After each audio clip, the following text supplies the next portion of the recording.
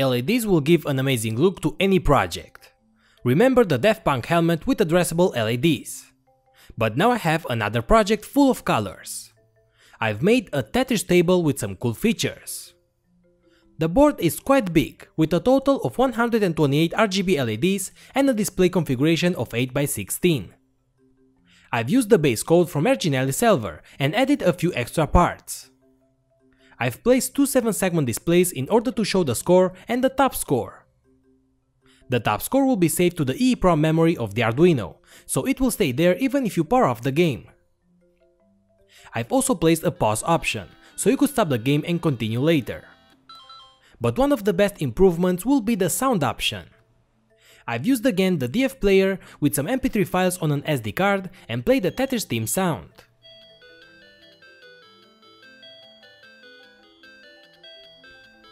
It will also play some tones when you pause the game.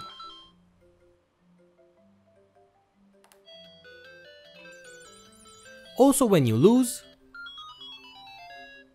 when you restart the game,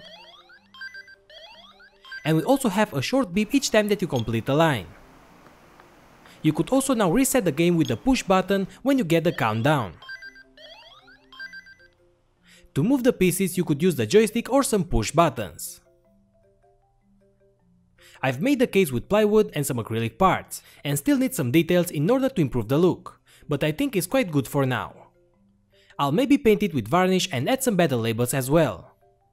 So if you want to build this cool project, check the part list, the schematic and the code below this video, and let's see what we need and the steps to build this. Playing this is quite fun, but building it is even better, and you could also learn a few new things. Make sure that you subscribe and hit the notification bell as well. Thanks to all my patrons for supporting my channel. So guys, let's get started.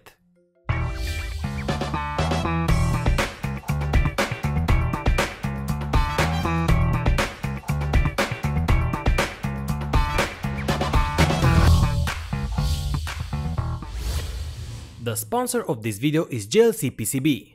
Thanks to all users' feedback, they are improving their services every day. Even this is your first time, ordering PCBs is very easy, and all you have to do is to upload the Gerber files to jlcpcb.com. Select the settings that you want, and you could get 5 PCBs of any color for only $2. What's up my friends, welcome back. Let's take a look at the finished Tetris table and then see how to build it. It can be powered from the main outlet, because we have a small power supply inside for 5 volts. So press the on button and it will start the game, and the Tetris theme song will play as well. So now you can use the joystick to move the pieces left and right, to accelerate downwards or rotate the piece. Press the pause button and the game will stop till you press that button again. At the same time, the P letter will appear on the LED matrix and you will also hear the pause sound. Each time that you finish a line, you will hear a very short beep from the buzzer, and 10 more points will be added to the 7-segment display. On the right display we have the top score, and this will be saved to the EEPROM memory of the Arduino, so it will be saved even if you unplug the game. In this way, multiple players could try to beat your score. If you want, you could use the push buttons to do the same as with the joysticks. I will probably use these buttons in the future for a second game, so it's good to have these buttons as well. On the other side we have the USB input of the Arduino and another toggle switch. You could use this switch to enable or disable the music. If we take a look inside, we can see the power supply for 5 volts, the Arduino Mega that will run the code, the DF player for the MP3 sounds together with a small speaker, and the display, the joystick and the buttons on the top plate. Below the acrylic part we have the matrix of 128 RGB addressable LEDs. And that means we could control the brightness and the color of each LED using just a single serial cable, and that makes this project a lot easier than using one cable for each LED or a matrix driver. I've already played a few games, and I can say it is really fun.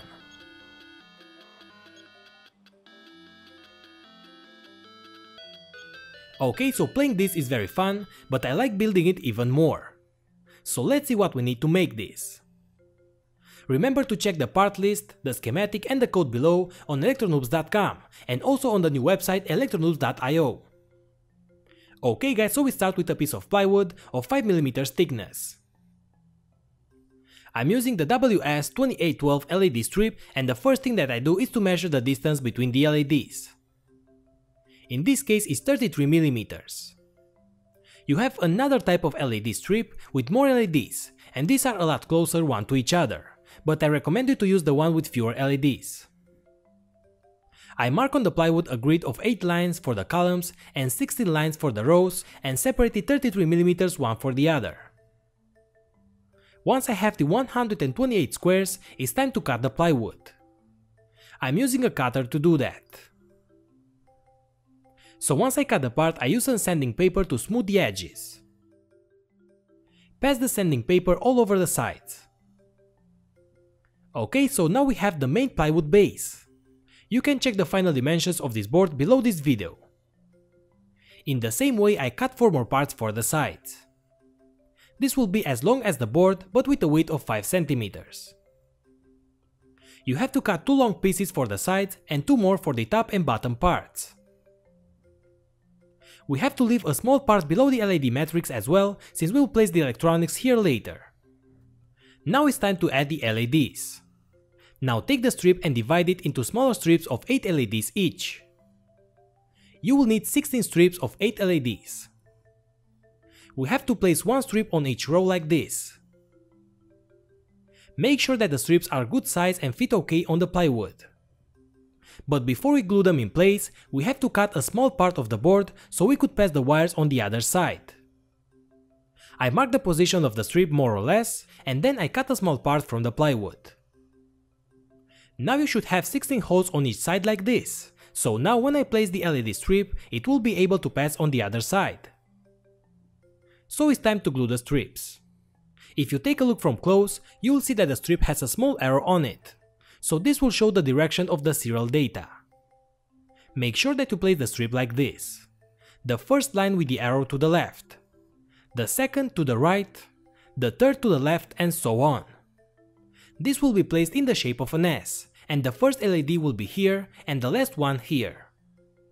Each line of LEDs will have some glue on the back side, so you don't need any other kind of glue. Okay, so now that we have the LEDs in place, we can solder wires between the strips. We need 5 volts, ground, and the data for each strip. To make the connections, and since you guys always ask me about the thin wire that I'm using, well, this is the wire that I have in all my projects. I will place an eBay link below if you want. For around $8 you can get 300 meters of this 30 gauge wire of different colors. It's very easy to use and very thin, and for small signal is perfect. Okay, so we have to solder a red, 1 black and 1 green wire for 5 volts, for ground and data from each line as in the schematic, each 2 strips.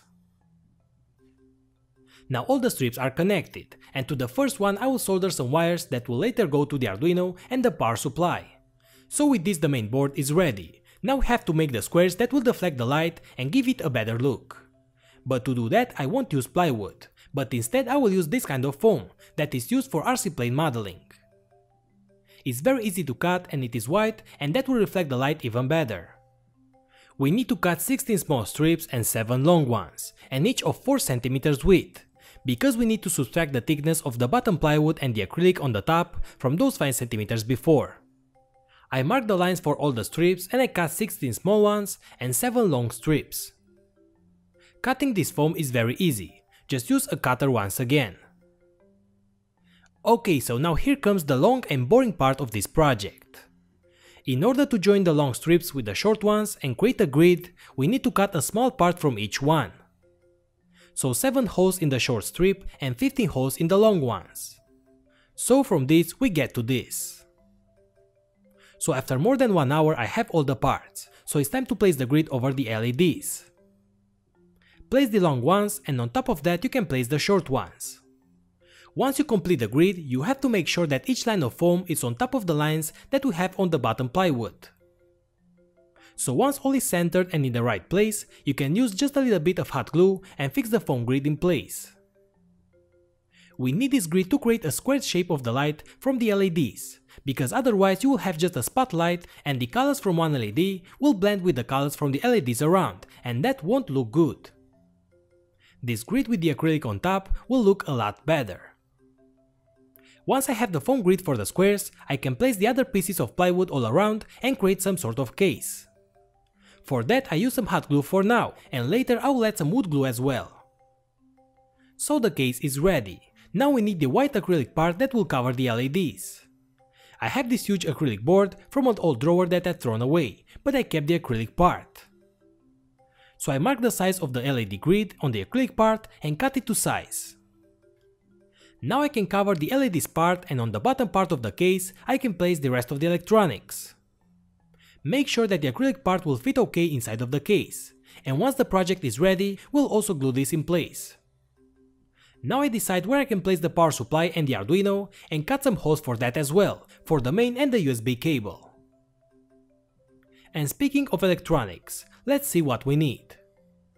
You will need the Arduino Mega because the Uno has low memory and it is not enough for this project. For the supply I will use this small supply of 5 volts from the mains input of 230 volts. You will need of course the VS2812 addressable LED strip, and you will also need one module of 7-segment display with the max driver. Then you will need a simple joystick and some momentary push buttons. The DF player to play the MP3 sounds and an SD card, and maybe an audio amplifier, but I finally decided to connect the speaker directly to the DF player because it was powerful enough. You also need an on and maybe an audio all the connections. I first drill a hole and place the on and off switch, and I solder some wires between this button and the power supply. On the other side I place the amplifier potentiometer, but I will later change this with a toggle switch to enable or disable the sound, and that's it. I solder some wires from the DF player just as in the schematic. I also solder the power and the data cables for the 7-segment display. I now check where to place each component inside of the case. Once again I've decided to remove the amplifier and add the toggle switch instead of that. Inside this case we will have the Arduino, the speaker, the DF player and the supply, and on the top part we will have the 7-segment display and the push buttons on one side and the joystick on the other side. I put everything in place using hot glue or screws and make the connections using wires. Remember to download the MP3 files from below and upload that MP3 folder to the SD card and place that inside of the DF player. So now everything is connected. The supply will give 5 volts to these pads, and from here we will supply all the modules. The buttons are connected to the Arduino, the 7-segment display as well, and of course, remember to connect the data pin from the LED strip to the Arduino as well. When you are ready, check the connections once again. Then plug the USB and upload the code from below. Now unplug the USB cable, connect the main plug and power on the game. So this project is a success. The game will start and you will hear the music and be able to play the game. I recommend you to make some tests before you glue everything inside of the case, because once the strip is glued, it will be very difficult to make changes without breaking something. So close the case and the game board is ready. As an extra, you can add some labels for the start and pause buttons, you can paint the case and make it look a lot better if you want and have some extra time. But in my case, this is the final look of my Arduino based Tetris game. I hope that you will enjoy building this project as much as I did, and also play this game every once in a while. I can assure you that even this is an old game, playing it on a huge board is a lot of fun. Okay guys, so I hope that you enjoyed this tutorial and learned something new. If so, give a like to this video. Remember that you have a full tutorial for this project on my website electronoobs.com. Links are below. You can check the schematic, you can look over the code which will have a lot of comments in order for you to understand it better, and also see the part list and order what you need for this project. Consider subscribing and activate the notification bell in order to see my future projects. Also a huge thank you to all my patrons for supporting my work. So thanks again and see you later guys.